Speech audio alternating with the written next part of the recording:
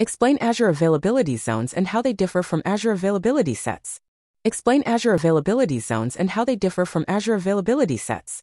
Answer: Azure availability zones are physically separate data centers within an Azure region, each with independent power, cooling, and networking. They provide higher fault tolerance compared to Azure availability sets, which distribute VMs across fault domains within a single data center. Availability zones offer a more robust solution for achieving high availability.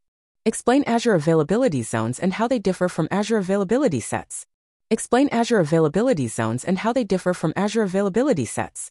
Answer: Azure availability zones are physically separate data centers within an Azure region, each with independent power, cooling, and networking.